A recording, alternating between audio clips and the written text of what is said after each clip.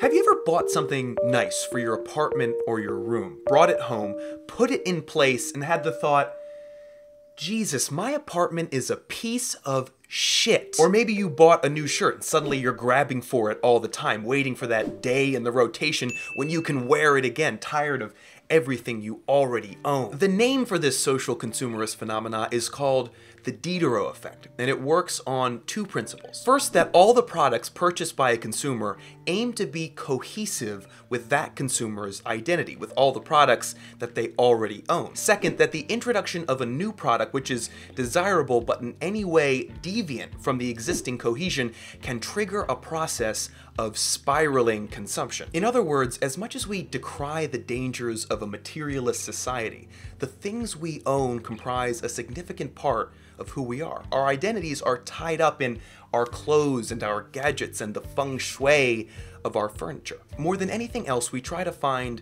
a unity in our possessions, and by extension, try to convince ourselves that our identity itself is uniform. The effect was first identified by its namesake, French philosopher Denis Diderot, in an essay called Regrets on Parting with My Old Dressing Gown. Don't know why I did an English accent there, he's French. In the essay, Diderot is given a brand new scarlet dressing gown to replace his worn out one, but soon laments that the luxury of his new item shames all his other possessions. So he goes on a rampage and replaces everything he owns with beautiful new things, eventually putting himself in serious debt. I was the absolute master of my old robe, he says. I have become the slave of my new one. The Diderot effect is at the core of the materialist ethos, prodded by that familiar yearning of keeping up with the Joneses to fit in or even outclass those around us. And in the media, we are not capable of stopping at simply upgrading or updating one corner of what we own. We grab feverishly at a better kind of unity, even at the expense of our financial well-being. This poses a problem for companies that produce goods. It's why stuff usually comes in sets, and those sets usually at a discount. It's why IKEA showcases full rooms in their Disneyland-like tour of the kinds of people you can be. Can we be blamed for this materialist craving in us?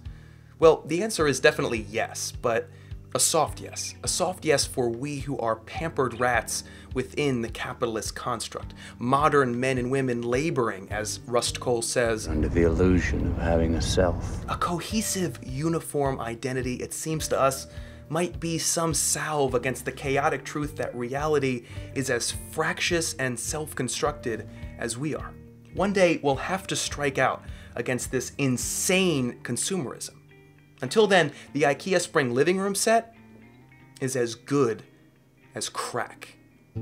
Hey everybody, thanks for watching. The Diderot Effect is a really interesting social phenomenon tied in with a lot of other things. You can read more about it in the links that I'll put in the description below. All companies that make goods and services deal with this problem. The environmentalist movement, for example, is no exception. Green good producers insist not on buying their stuff, but on replacing the harmful things that you already have. Follow me on Twitter. I love to tweet and try to make people think or laugh or smile or whatever. I just think it's an awesome platform. I'm gonna put this video on Reddit and hopefully it gets some traction. I'll put the link there when I do, and upvote it if you enjoyed this video. Reddit's been awesome in spreading the stuff that I make.